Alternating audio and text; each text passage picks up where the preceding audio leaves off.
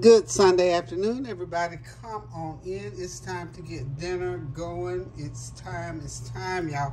Got a couple of hours to get this meal on the table. So, what's on the menu today? I hope you got yours together because I sure do. Today, we're going to do some raspberry oven-baked chicken. Y'all know I had to have chicken. I haven't had it in rotation for a week or so, I think. I missed it maybe a week or so. So I'm still working on my 100 ways or more to do chicken. Okay, so got chicken back in rotation. So what I'm doing today is just gonna bring it back full circle. So I've got, this is the top to my big old roasting pan, so you can use it as a griddle as well. So I'm gonna grill this chicken in the pan, you know, just to get the grill marks on there, so to speak. And then I want to get it browned up a little bit on both sides, and I'm going to put it in the oven and finish it off. So I've got some, you know, chicken drumsticks. Y'all know what I like. Chicken drumsticks. So I've got some hot olive oil in here. I'm going to start putting my chicken in, so I'm not talking where you can't hear me. I'm telling you what I'm doing to it. This is 1/4 cup of olive oil on that griddle. And so I'm just going to put it in there and let it start sizzling.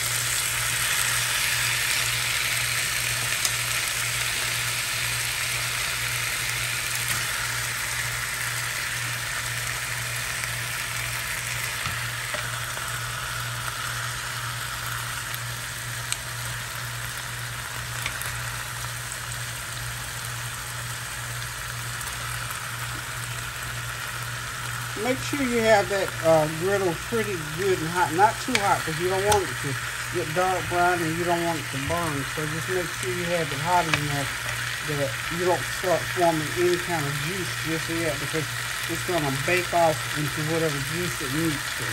Okay? One last one. Okay.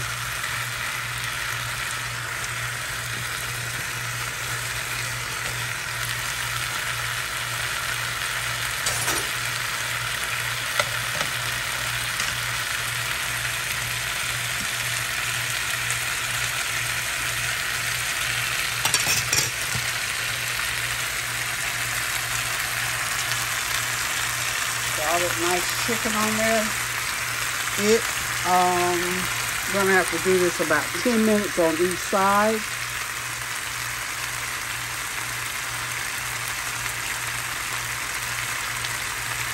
I've got the season with complete seasoning, onion powder, garlic powder, and some chicken bouillon seasoning, and some rosemary, and of course my raspberry vinaigrette dressing.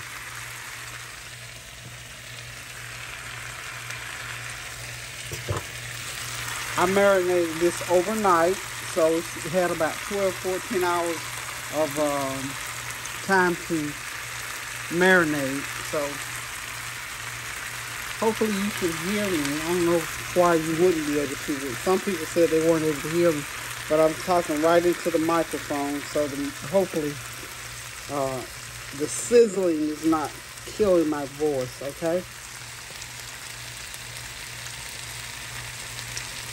Okay, now I've let the chicken sort of get the grill marks on both sides for 10 minutes just to seal it. Now I'm getting ready to put it in a 375-degree oven. And before I put it in there, I went ahead and mopped it with some of my raspberry seasoning. It's a raspberry vinaigrette dressing, which is raspberry vinaigrette dressing, 1 cup full of that, half a cup of brown sugar, yes, brown sugar, and about a half a teaspoon of onion powder, garlic powder, and just mix it in real good. 1/4 stick of butter, melt it down just a little bit, mix it up real good, and get it ready to glaze your chicken. So I went ahead and put some of that sauce on there. I'm getting ready to put it now into the oven at 375, and we're going to bake it for about 1.5 hours. Almost not a slow cook, but not a real fast cook either. So they're ready to go in the oven, and I'll be back in a few seconds, and we're going to go ahead and do our turkey meatballs with gravy. So I'm gonna, while that's happening, my skillet is getting hot. I've already pre-prepared my meatballs last night.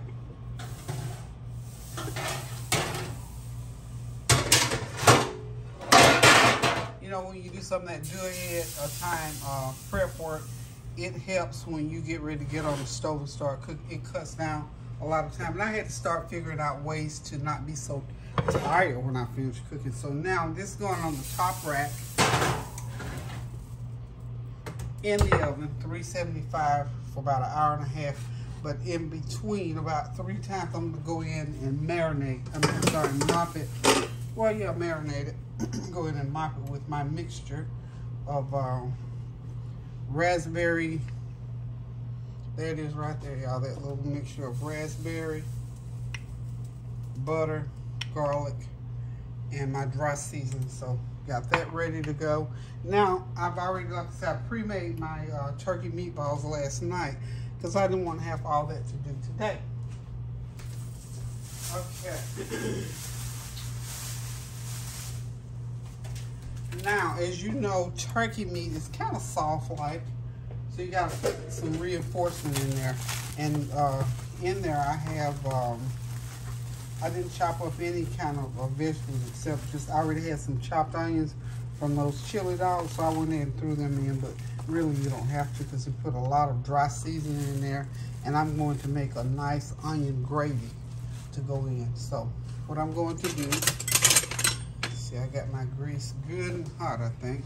I've got about 1/4 cup of olive oil in there, and I've already made my meatballs. Pretty good sized ones. Yes, those are nice and meaty. And I'm going to cook them pretty much all the way done. Then I'm going to start making a gravy. I'll make a gravy to go with them, and we're going to serve this over rice. Okay. And I've shown you, you know, it's like making a roux or make a gravy. We'll go through that process as well. It'll take about, we're going to cook these for about 10 minutes. But they're going to go down in the gravy, and they'll finish cooking off. And the other reason too why I went ahead and made my meatballs last night is because that gave them a chance to set, and they're not so sticky. You know, like I say, turkey meat is kind of soft, and it gets kind of sticky when you're dealing with it. So I went ahead and made them, and they're much easier to manage, like I say. They hold together. And of course, you can see my meatballs are not perfect size, shape, or anything like that. They're going to taste perfectly good, though. I think I got 12. Yeah, probably 12. But these are going to be wonderful, especially over that rice with that good old onion gravy, y'all. Y'all know what it is. And like I said, I don't use a lot of ground beef anymore. I use mostly turkey meat. And you know, turkey meat is getting harder and harder to get a hold of, y'all. So I hope they don't cut out turkey meat altogether. Because turkey, for whatever reason, I don't know what's going on with turkeys. Maybe they don't have the workers to process them or what. But I'm sure turkeys are still, you know, pretty viable. Okay, so there we go. We got our 12 meatballs in there. We're just going to let them cook for about 10 minutes on each side. Come back and do a gravy. And we'll have our turkey meatballs. So the ingredients in these meatballs, this is 1 3/4 pounds of ground turkey, 1 egg, 1 tablespoon of complete seasoning, 1 teaspoon of onion powder, 1 teaspoon of garlic powder, a 1/2 teaspoon of black pepper, and 2 tablespoons of flour. Mix all of that together. And it's going to be sort of sticky, y'all, because of the texture of ground turkey. If you need to get you a big spoon like this to help you form those meatballs, just get you a big old spoon, form them, shape them, put them in some kind of container, and get them into the refrigerator overnight or for a little while so they're not so sticky. Or you could make them, go ahead and do that to them before you even put them together and let the meat itself get firmed up. And however you want to do it, it's easy for me to just do it this way. So once you get everything all mixed up together, remember 1 pound and 3/4 of ground turkey, 1 egg, 2 tablespoons of flour, a teaspoon of onion powder, garlic powder, half a teaspoon of black pepper, and a tablespoon of complete seasoning. Mix it all together. Form your meatballs. Let them firm up. Cook them about 5 minutes on each side, and then take them out of the pan. Make a gravy, and I'll show you when it gets to the gravy part.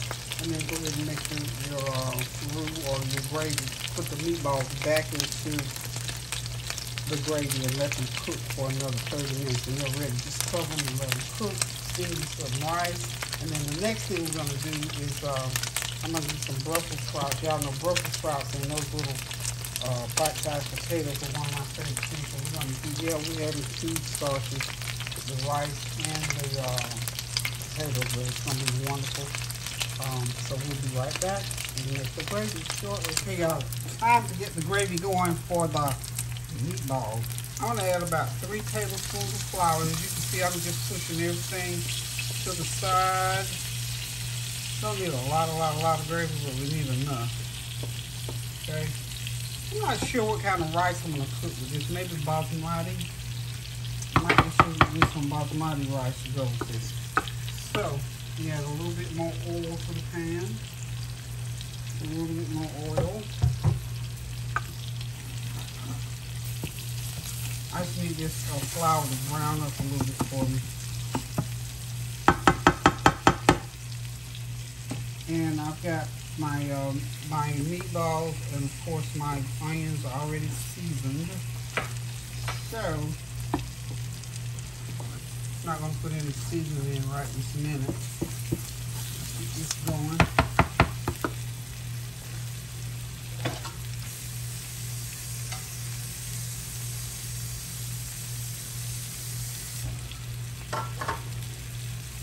As you know, gravy is like easy to make. I'm just showing you just easy way to make. You don't want to take everything out. And my thing is using all these different dishes when you're cooking. If you can do it in one pan, like I'm doing here, works for me. And while that meat is still back there staying hot, and I just need this to brown a little bit for me. Just needs to brown a little bit for me. Leave that right there. To continue to cook. Okay, the next thing that I'm going to be doing is going to be my Brussels sprouts and my potatoes. Now while that gravy is getting itself together, I'm going to let that continue to just cook and brown. It has plenty of time. I got that on, turn it to medium-high heat. I'm going to go ahead and turn the heat on under my pan across the way over here. Got a 1/4 cup of olive oil in there.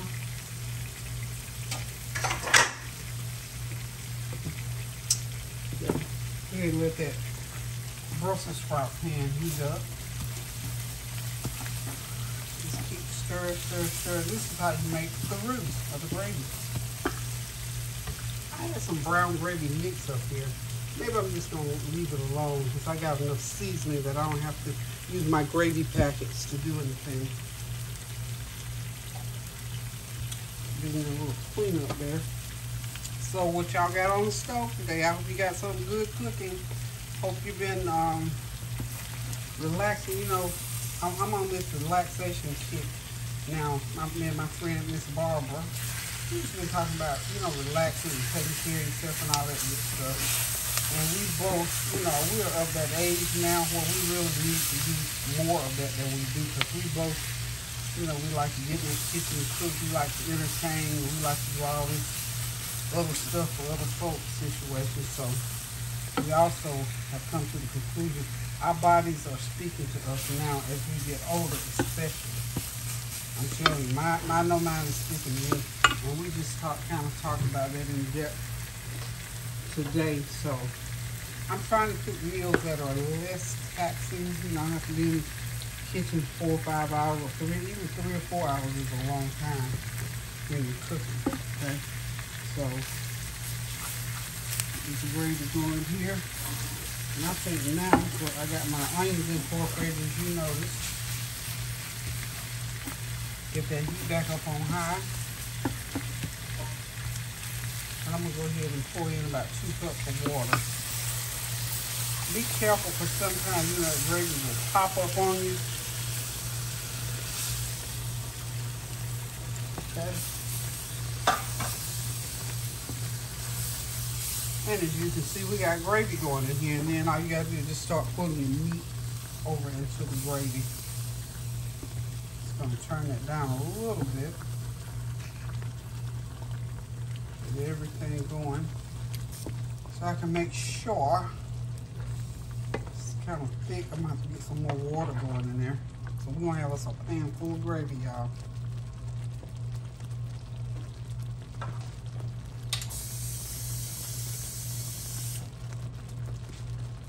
Yes, indeed. And I think I might do some basmati rice. You know, basmati is kind of a lighter rice. Get a little bit more complete seasoning in there. About another teaspoon of complete seasoning. I need my black pepper in. And I need some of my, where's my chicken bouillon? Okay, the chicken bouillon is evading me right this moment, but I'm going to put some chicken bouillon seasoning into this gravy mix just to get it seasoned up real good. And if you like, you can put salt. These days, I'm just not using a lot of salt. That's why I want to use the chicken bouillon. And you can keep stirring in this to figure out just how thick you want this gravy. And I think my gravy is as thick as I want it right now. So I'm going to go ahead and put in my teaspoon of bouillon. Okay.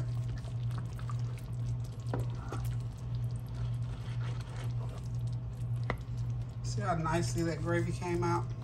And all I'm going to do is put the lid on it, and I'm going to let this cook so that all the seasoning can cook into the meat, and all the seasoning that's in the meat can cook out into this gravy. I mean, there's all different kinds of ways you can make gravy.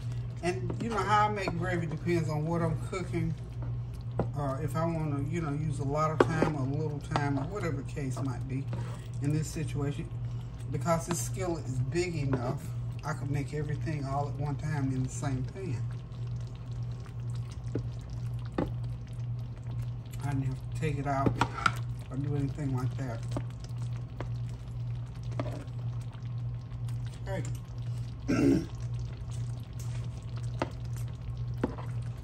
I think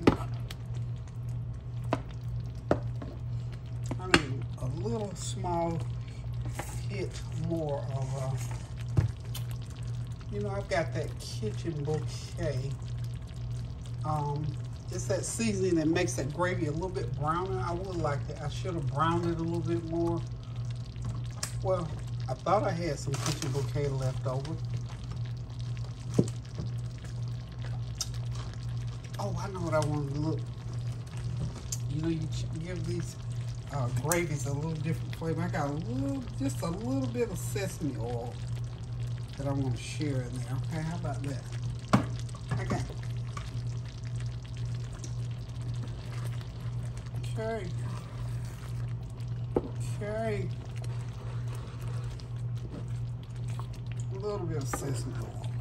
That'll just give it a little bit, just add another element, you know, that element to where when you eat, you think, wow, what is that flavor? What is that she got going on in there? And I'm gonna hit it with a little bit more black pepper. About another half a teaspoon. Okay.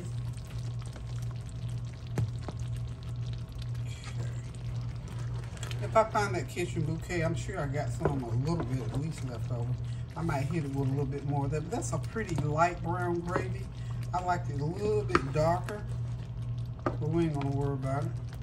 Okay. I'm gonna let it roll just like it's rolling. I'm gonna turn that heat all the way down, and I'm gonna let these babies cook.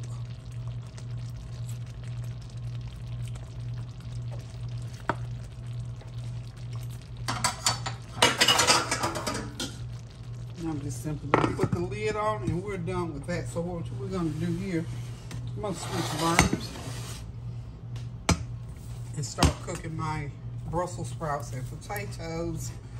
All right, I got my Brussels sprouts all washed, cut, clean, ready to go.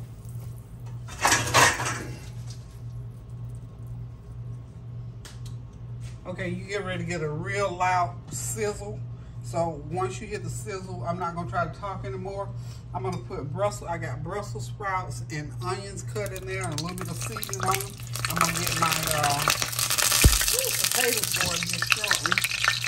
So here's how we're gonna do this. Got that heat all the way up. We'll do that for a minute. And then I'm gonna go get my potatoes to put in there. So I'll let these cook to a point, and then I get my potatoes. But that lid kind of muffled that sound for them a little bit. But I gotta get up in there and put some seasonings under there, and it's gonna start up again. So the next time y'all see these Brussels sprouts and potatoes, they'll be ready to eat tonight.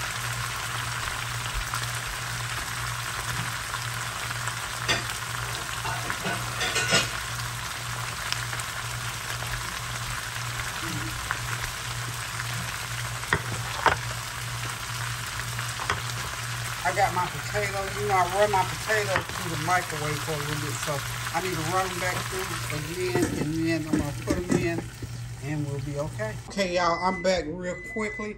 You know, I told y'all I don't like to waste stuff. I had so many ripe bananas left over, so I'm gonna take about 2.5 or 3 of them, and I'm gonna make a banana cake with a blueberry banana frosting on it. All it is a box of Betty Crocker Super Marsh Yellow Cake Mix. Mix it according to the instructions. Let me get I need to get one of these bananas out of here so that I can have it. I don't know why I didn't already take it out. Let me get my banana out.